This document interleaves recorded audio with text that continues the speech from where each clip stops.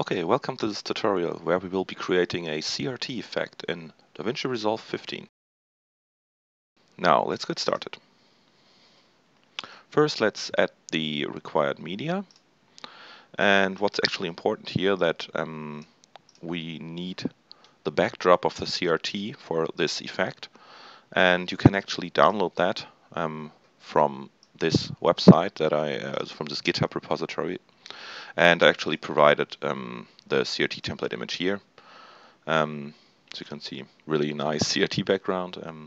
You can download that for free and use it for whatever you like. Okay, so I already downloaded that, and I will be importing it in here. Yeah, and here we have that. Then we also need some kind of video that we want to show using the CRT. I will be using some data from a review I'm currently working on. It's a Might & Magic 3 review. And let's have a look at the footage. Okay. As you can see, some really nice low resolution footage that will probably look much better using a CRT. So let's make that happen. Okay, first, we have the clip here, and now let's go to the Fusion page. Okay. This is the main media. Now let's add in our CRT template here. And first thing to do is simply merge them together, and let's see how that looks. I always forget how to do this correctly, but we'll see. So let's put this on screen. Yeah, but we don't want to just overlay it, we want to multiply it. So let's do that. Okay, that looks good. Now we have it all on these subpixels. But as you can see, it's way too small. So we have to scale the small input video here, which only has a resolution of 320 by 200 to this 4K template.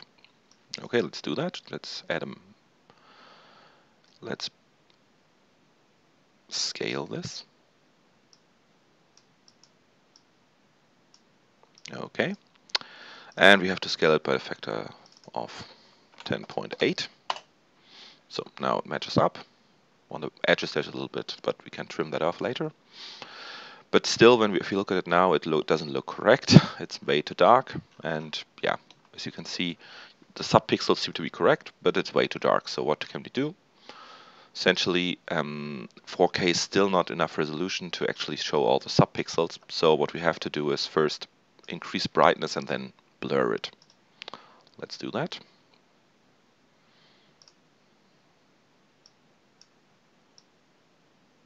Yeah, okay. And the blur node. And I actually didn't do that correct. No, it's correct, it's correct. Sorry. Okay, so now we can make it much brighter. And after this, we have to add a blur node.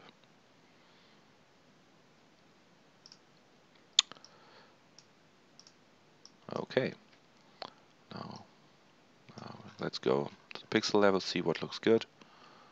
This is up to your decision, of course, but I guess we still want to see a little bit of the details, some pixels, so something like this might be nice.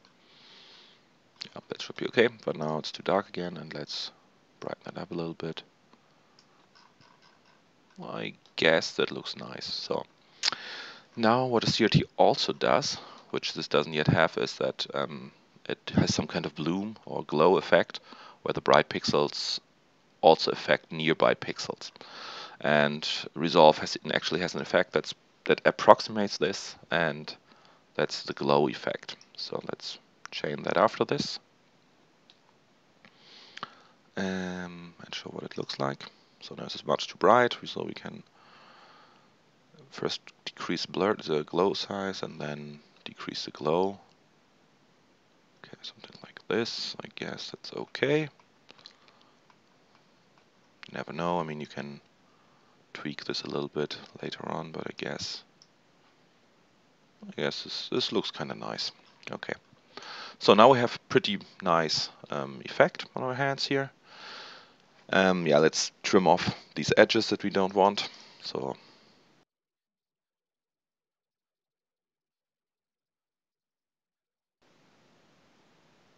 I guess that's fine. Okay. So now we have our output image. Okay. So now we have our CRT image. I mean, this already looks pretty nice. Doesn't play in real time, unfortunately. It's a little bit slow, but well. Okay.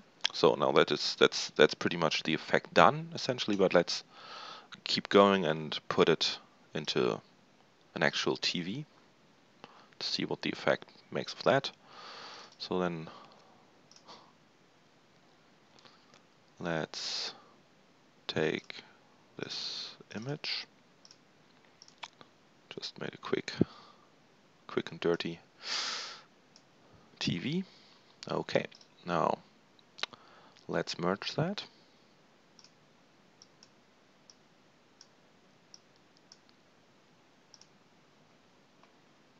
Okay, so here we use screen.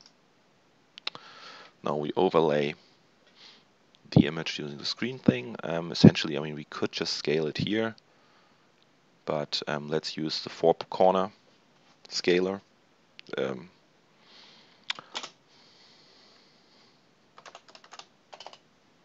Corner positioner, that's what it's called.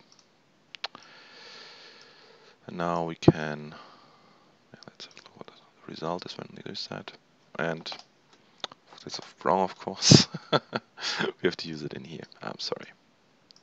Because we want, no, it's not wrong. We want to. And this is wrong again, I guess. This is media out. So now this one, this is the one we want to. Yeah, okay. Want to have it here. Okay. Yeah, that's better. Let's get that in the merge. Look, let's exactly. So now I can put that here. Put this to the edges, to the corners, sorry. This one down below. This one here. And last one up there. As I said, this is a quick and dirty job, just to show you what you can do with it. Okay, now it's still not matching up. Well, what the heck, let's use some kind of warping to make it a little bit more snugger fit. Let's use the warper. No, it's not correct either. Whoop. We want to have that here. So now let's warp this. Take this up here.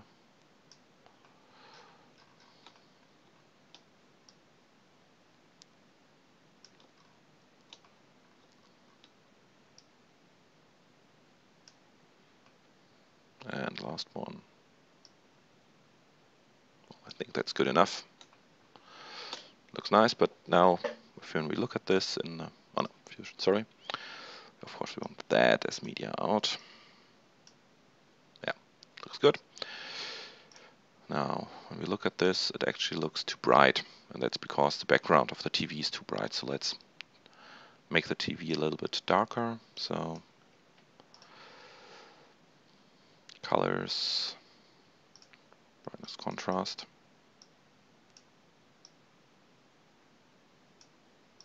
Make it a little bit darker. Yep, that looks much better. Okay, let's go back to the edit.